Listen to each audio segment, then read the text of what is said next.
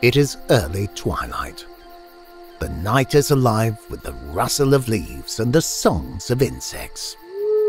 An owl abandons the retreat where its days are spent in blissful slumber. Now is the time for hunting, and it is searching for the perfect perch from which to watch for its prey. With almost 200 species of owls, they can be found in every type of habitat. These majestic hunters are generally categorized into two families: Titonidae, or heart-faced owls, and Strigidae, or true round-faced owls. Females are almost always larger than males, and contrary to storybooks, not all owls hoot. They can scream, screech, growl, and even bark.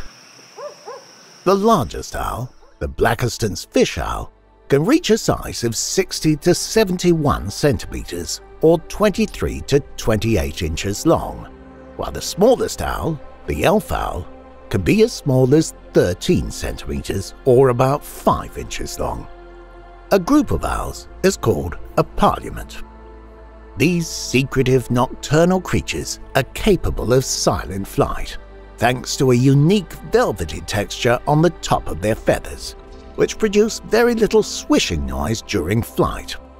Their large wing feathers have serrated edges, which produce almost no sound as air flows over their surfaces. The feet and legs also have feathers that muffle the sounds of flight. The colors of owls' feathers are well suited to their environments and serve to camouflage the owls, keeping them hidden while hunting and resting. The feather tufts on an owl's head are often mistaken for ears, but they are not. The ears are located on the sides of the head just behind the eyes, and one ear sits slightly lower on the head than the other. An owl's sense of hearing is 10 times more acute than humans. That sensitive hearing is vital for finding prey hidden by vegetation, soil, and even snow. Owls have enormous eyes with terrific far-sighted vision. The color of an owl's eyes can indicate its hunting habits. Orange eyes indicate crepuscular or twilight hunting. Brown or black eyes indicate nocturnal or nighttime hunting. And yellow eyes indicate diurnal or daytime hunting. Unlike most animals, an owl's eyes don't move in the sockets, nor are they round. They are tube-shaped, which provides better distance and depth perception. The fixed eyes are forward-facing, so the owl has to move its entire head to see around its environment. Owls can turn their heads 270 degrees and even upside down.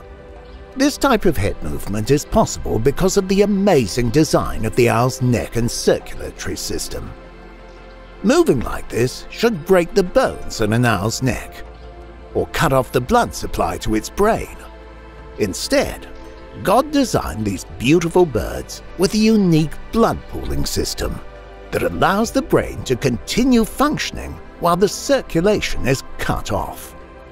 Owls are opportunistic hunters, taking advantage of available prey even if they aren't hungry. In such cases, the owl will hide its kills to eat later.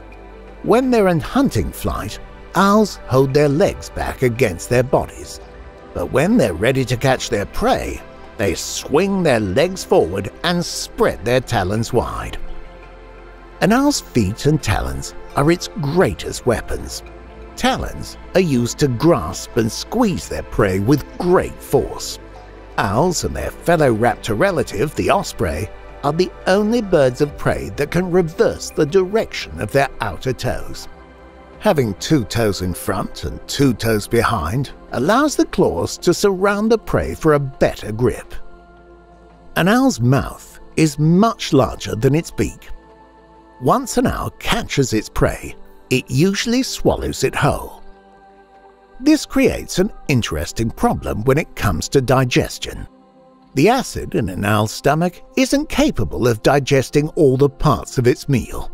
Once the digestible parts go through the stomach acids, all the leftover parts such as fur, teeth and bones are coughed up in what we call an owl pellet. When studied, these pellets tell us a great deal about an owl's diet.